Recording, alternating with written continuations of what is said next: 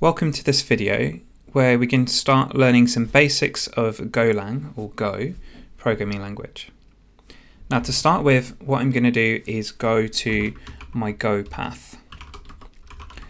And I have a GitHub account called Alex Ellis, and so this is where I want to put all my projects. We're going to have just a basic CLI. I'm going to make a directory for that. And I like to use Visual Studio Code. Once you've installed this, you can actually type the word code and name of the folder, and it will open up that window for you. From here, we just need a new file. The standard in Go is to call these files main.go, and then the first line of this file should be package and the word main. We're almost ready to run this code. It's very simple. If you've used other programming languages like C#, it's a very similar structure here, but it's even simpler than that. In fact, that program now can be run with Go run. Obviously, you do need to have Go installed on your machine. I'm running Mac OS here, and I installed this using the installer at the Go website. Now, you'll notice there is no binary here, but what we can do is we can do Go build and create a binary. And there are some options we can use here to make that a static binary. We could also share that with somebody like a Windows user without making any additional changes to the code most of the time. The way we can cross-compile this is to put the word GoOS equals Windows before our Go build. So whilst I have the original CLI, which is a Mac OS binary, I've now got a CLI.exe, which obviously I can't run on my machine, but I could share that with somebody. I can also cross-compile to Linux, and if you've got a Raspberry Pi and you're into that sort of thing, you can compile as well to the Raspberry Pi ARM architecture. The first thing people tend to want to do is to print a message. So I would do something like hello world. As soon as I hit save, Visual Studio Code should help me out here, and it's run an import, and it's put this format package, and that's where the print line lives.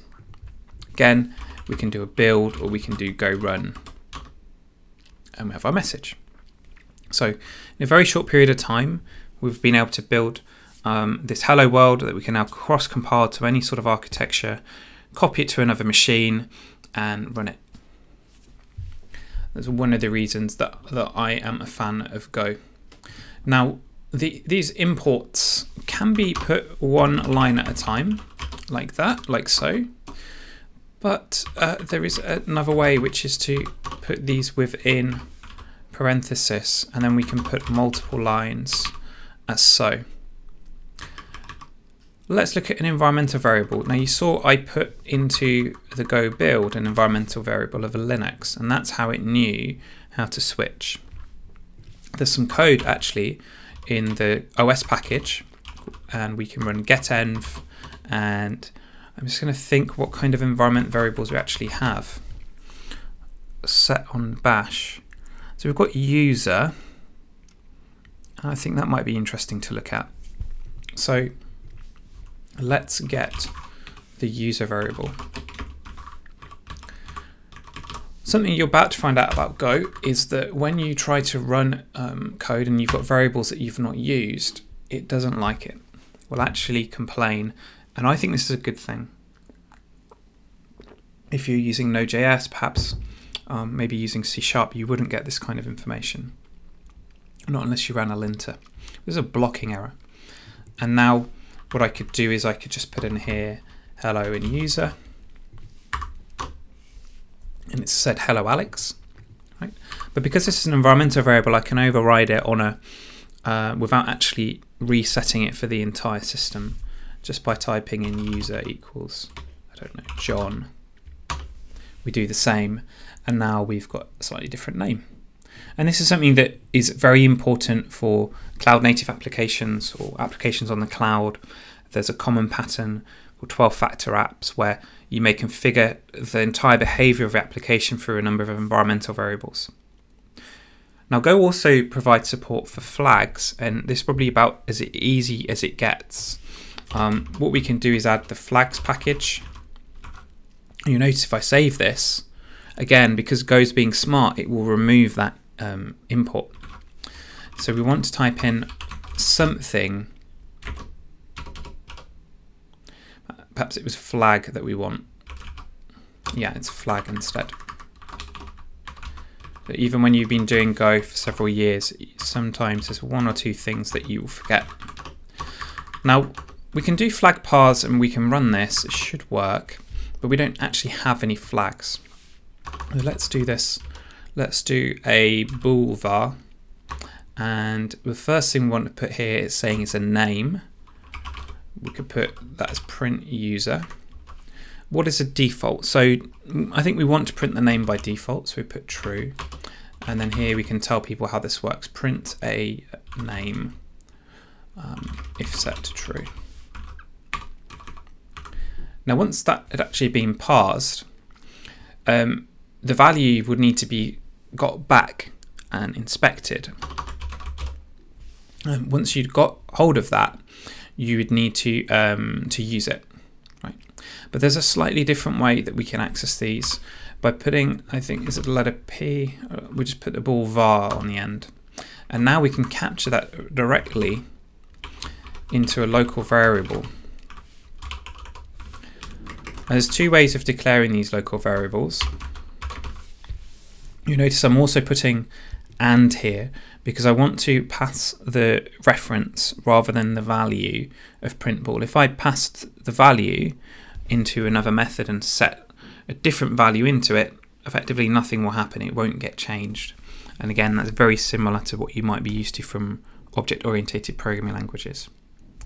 So every definition we make, every bool, is automatically false. There's two ways to define a default variable. One is with the var, and the other one is we could put false like this. They're effectively equivalent. Personally, I'm going to start with the var style, and then what we want to do is say if print user, print the user. Let's go and run that, and we've got what we expected.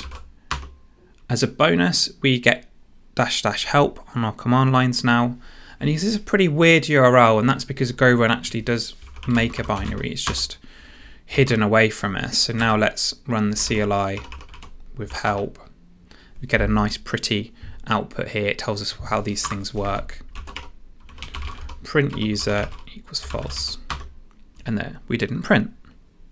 So very short period of time, we've got a main.go set up. We can cross-compile this to other architectures. We've read both flags and environmental variables. It's over to you now to go and play with this, but I'm going to show you one more thing about printing. Now we put print line, but again, you probably heard of printf and the various other kinds of examples that we have here. We can now use a simple directive, S for string, D for integers, and so on. And we can do go build, this is one of my favorites, and then run the code. So that was print user false. We'll print user true as the default. And oh look, we do need to be aware that new lines are required. There we go. So I'm going to sign off now. I hope you enjoyed this. A quick overview of Go. Let me know what you want to see in the next video. Bye bye.